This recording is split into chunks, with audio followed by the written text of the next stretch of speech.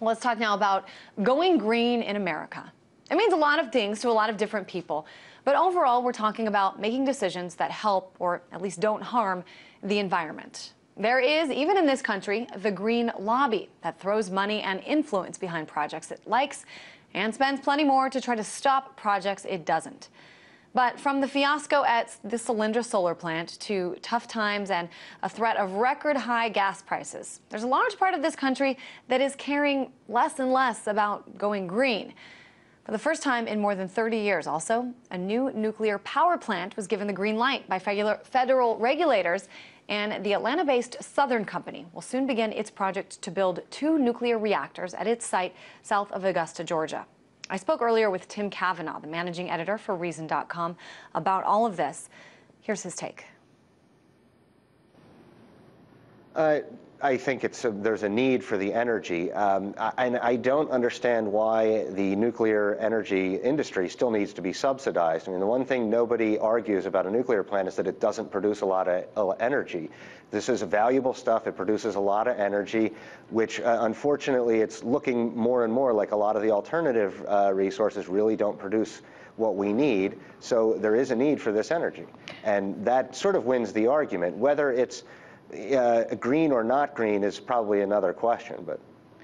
Let's talk about, here in Washington, we're always sort of talking about different ways in which this government spends its money. I know energy is certainly one area that a lot of people sort of keep their eyes on. I know you're one of those people. Talk a little bit about the energy budget and what you see laid out in there as good and what you see as problematic.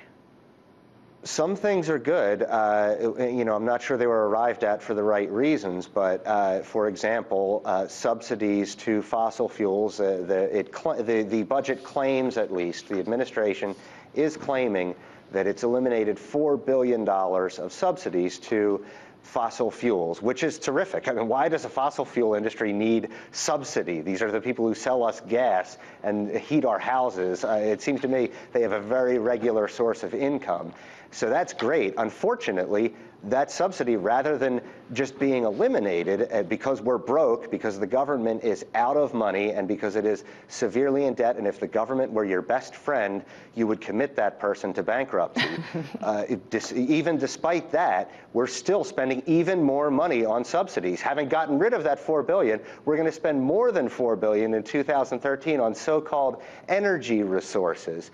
This is the Nuclear Energy Agency, the Energy Department, and it used to be called the Nuclear Energy Agency. It evolved out of this agency that started way, way back when Shakespeare was still writing his plays. And it was this agency designed around the idea that nuclear weapons and nuclear power are a new kettle of fish, and we need a new department to handle them. It has strayed from its mission since Jimmy Carter created the Department of Energy in the 70s, and now it's not even the majority of the budget now goes to what is supposed to go to the safety of our nuclear stockpile and making sure that nukes don't explode or get into the wrong hands or any of that kind of stuff, and to make sure that nuclear power plants are safe. It doesn't even spend half of its budget on that. The rest of it is for this other stuff. Some of it's legitimate. Some of it is remediation of toxic zones. But other stuff is just these subsidies that are going to go to more Solyndras and more Beacon Powers and all the rest of them that are piling up like fish on a fishing expedition. It's not, of course, though, just the government that has a hand in here. I mean, let's talk about the green lobby. All these dollars and this amount of support that, goes behind causes in the name of saving the earth and all that kind of stuff. But that's not always what happens. So talk to me a little bit about sort of the complex relationship between the green lobby and the rest of America. It's complex, and the relationship of the green lobby with itself is complex. We were just touching on nuclear power. There are some people who say, oh, that's less carbon emitting, or somehow it contributes to global warming less.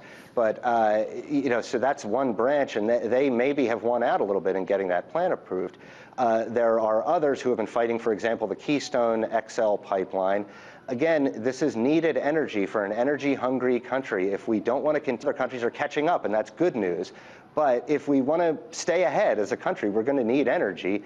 And this, unfortunately, is one where the State Department's involved and all these other bureaucracies are involved. because it's transnational and people still believe in national borders. So Canada and the United States technically are different countries.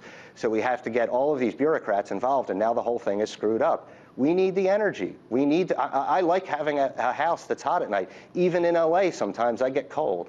It's interesting, though, and you mentioned the Keystone Pipeline. This is one example of sort of these pieces of energy legislation or these ideas related to the environment that in turn get sort of turned into political tools. For example, you know, the Keystone Pipeline was, you know, in a bill, and then the president decided not to move forward with it. But really, it's been sort of a little wedge issue, politically speaking. Why does this happen so often? Because it's politics. It's the nature of politics. It's the organization of hatreds. So people are just saying, you know, the other side screwed up or this side screwed up. In this case, I'm happy to see the president dinged a little bit on this. I think it was a ridiculous cave, and you know, and he actually had his own coalition split. There were some of his union backers wanted the Keystone XL pipeline to go through. A lot of people want it to go through who are not just. It's not just because they want to rape the environment or something. It's because they recognize that these energies keep people alive. They allow more of us to stay alive. And they allow more of us to travel and do all the things that make us human. Finally, Tim, we are, and it's very clear here in Washington, I'm sure it is there as well, in an election year, all kinds of issues being dangled from contraception to everything. But what do you think? I mean, you sort of really have your eyes on some of these issues. What do you think are going to be big election year issues regarding energy and the environment? I think you're going to continue to see the Energy Department's loan guarantee program be a big political football. I think Solyndra itself may have run out of steam. But as I said, more of these companies are declaring bankruptcy every day. That's the vicissitudes of the market. Another thing that will be of interest is the new budget contains a lot more energy for, a lot more money, excuse me, money, the fuel of politics. It contains a lot more money for an ARPA type of project, just for green energy things. And again, this is supposedly a little better because it doesn't give it directly to companies who are going to compete in the marketplace. But all of this is wasted money. The market will figure it out. The people will figure it out for themselves. They don't need Washington bureaucrats telling them what to do. You figure it out every time you pay your gas bill, or you decide to put gas in your car, or whatever you do, or you decide to take a bike. That's up to you. You don't need bureaucrats in Washington telling you what to do. Tell you what, those Washington bureaucrats would probably disagree with you. Tim Cavanagh, managing editor for Reason.com, in our studios in Los Angeles.